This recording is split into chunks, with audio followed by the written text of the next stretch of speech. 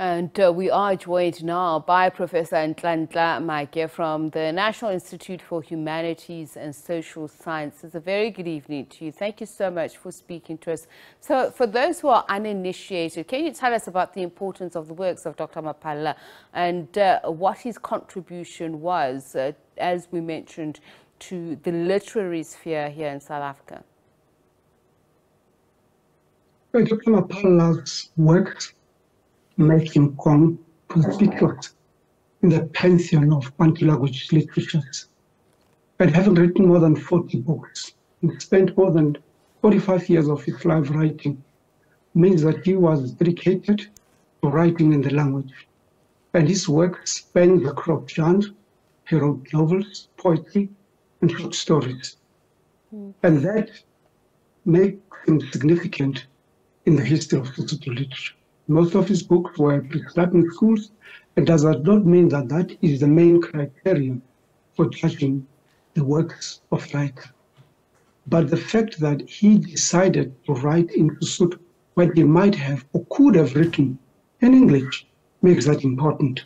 It demonstrates that he was committed to the language and the heritage that is left for us. I think, in terms of numbers, there is no writer, Sesotho writer, who was as prolific as he was. And just in terms of his underlying mission, the ethos behind producing his works, can you share that with us?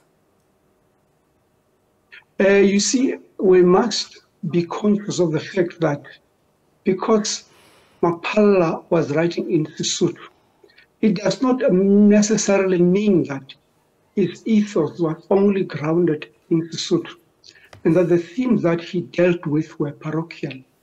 No, that is not so. He wrote on a wide range of themes that encompassed the human condition.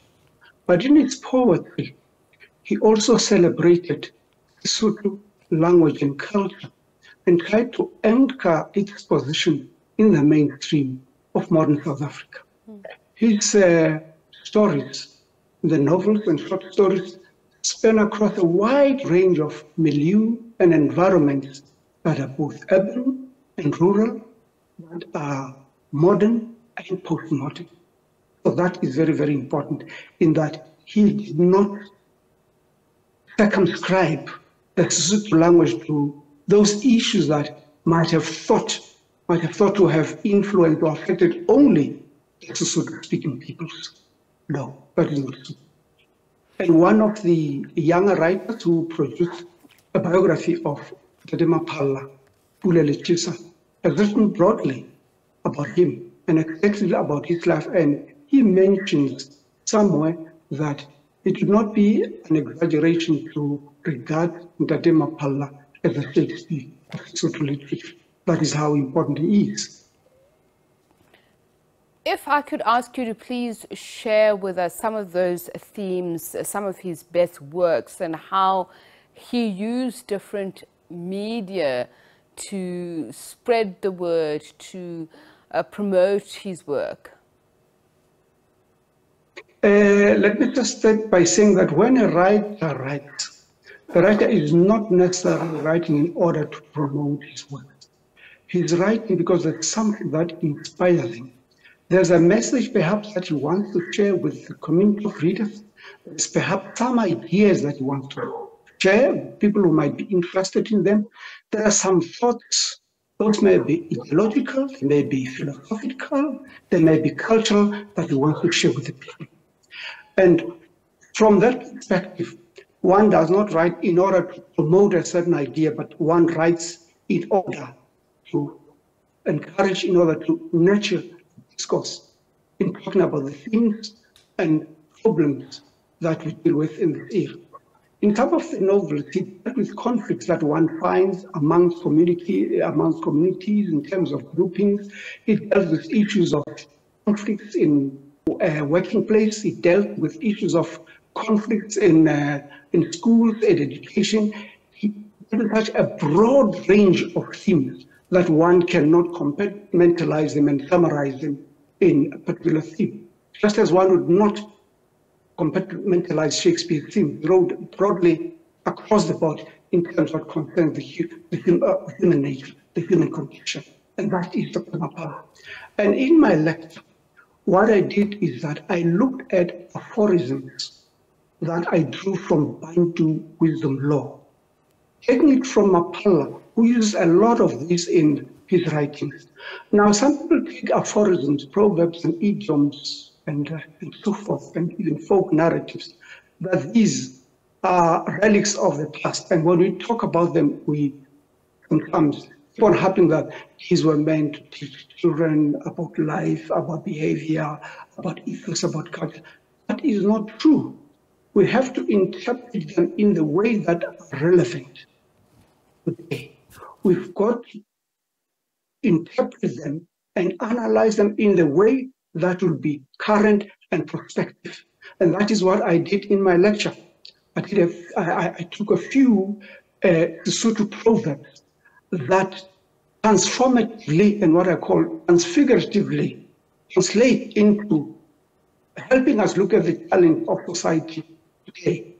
I gave 10 examples. One of them is one, which literally translates that a traveler or a guest is anything that is catered for, even a state. Now, people circumscribe that to a particular interpretation. But if one looks at that broadly, it tells us about the conflicts that exist, especially in present-day South Africa. It talks about problems of migration, forced or voluntary migration. If one migrates, arrives in a country that hosts him or her, you arrive, you learn the ethos, the culture, the language, the worldview, the paradigms, the mindset of the people among whom you settle, and you accommodate yourself in terms of their worldview. And then perhaps you can bring in your own worldview in order to enrich that community that has accommodated you. But the first thing is you eat, consume what is being catered. Do not arrive and demand that I am so and so, and I come from the West or the East, and I demand that I be treated according to my traditions. That is what that proverb teaches us.